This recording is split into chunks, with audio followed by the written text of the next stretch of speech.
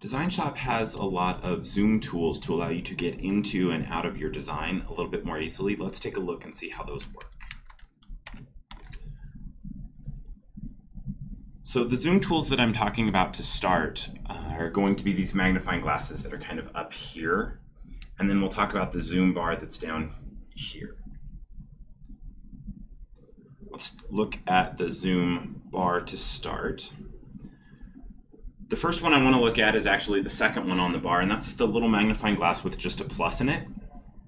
And every time I click on that, it will zoom in to the center of the screen. The next one over is zoom out. And if you don't remember what these do, hover over one of the icons and a tooltip will pop up. Zoom out zooms out from the center of the screen. Next one over is a little one-to-one.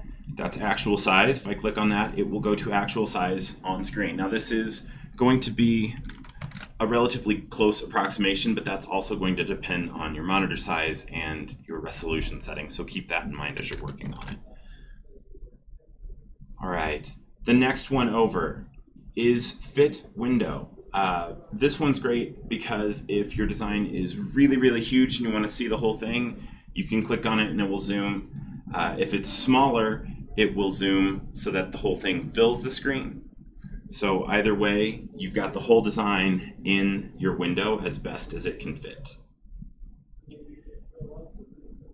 The last one over here is zoom previous, which will go between the last two zoom states. And I've skipped over these two grayed out ones and the first one. So let's go back to this first one. This one's graphical zoom in. If I click on this, it becomes a tool. It doesn't happen just as I click. But now if I bring my cursor over my workspace, you'll see that it has a little plus inside of it. And if I click and drag a box, it will zoom to that box as soon as I let go. And then the tool deselects. One kind of caveat I want to give with this is if you're working on it and you stutter on the mouse, you may end up zooming in 5,000% on a little bitty white space. If that happens, don't panic. A lot of people would go to undo. Undo has no effect on zoom level at all. So if you get into a problem with a zoom tool, get out of it with a zoom tool. In this case, I'm either going to fit window or zoom previous. You could also go over to the navigator and see, oh, that little red box is where I'm zoomed into. But I'm just going to hit fit window to get out of that. So again, if you get into a problem with a zoom tool, get out of it with a zoom tool. And then the next one over is fit selection, and it is currently grayed out because I don't have anything selected. But if I were to come here and select the pair, as soon as I select it, that becomes available. If I click on it, it will zoom straight to that pair. And then the other thing, the other tool that you can use is the next one over, which I'm trying to find a really good example of why and when you would do it. So I currently have a little piece of a leaf selected, and I just went through the project view and grabbed one. You might see this as a piece that you don't know where it is or what it's doing.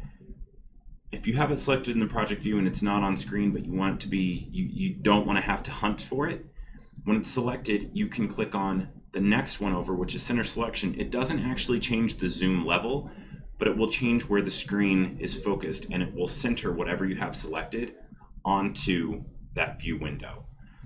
So you've got all of those options in the zoom bar up here. You also have this bit of the zoom bar down here where you can click on this drop down. In this case, it's dropping up, and you can select a different zoom level. So you can go fit selection, fit design, or 100%, 200%, whatever you want. Or you could double click in here, type whatever zoom level you want, or scroll on the scroll wheel of your mouse to change all of that. So let's go back to 100%. I'm going to hit enter. It zoomed out, and now I've got that. So you've got the icons that you can zoom with. You've got the bar down on the bottom that you can zoom with. You also have another tool available to you, and that's the scroll wheel of the mouse. Now, if I hold Shift and scroll on the scroll wheel of the mouse, I can scroll into the cursor. So wherever I have that cursor, I can scroll into or away from.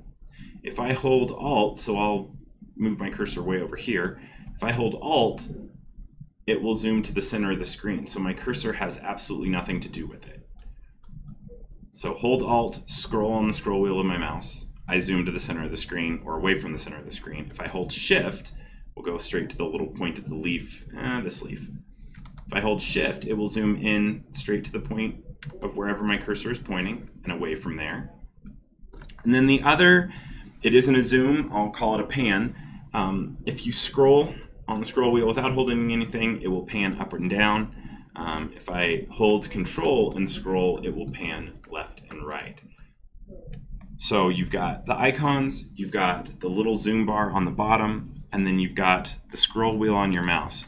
So you have a lot of different ways to navigate through your workspace and get in tight to see what it is you need to see when you're editing your designs.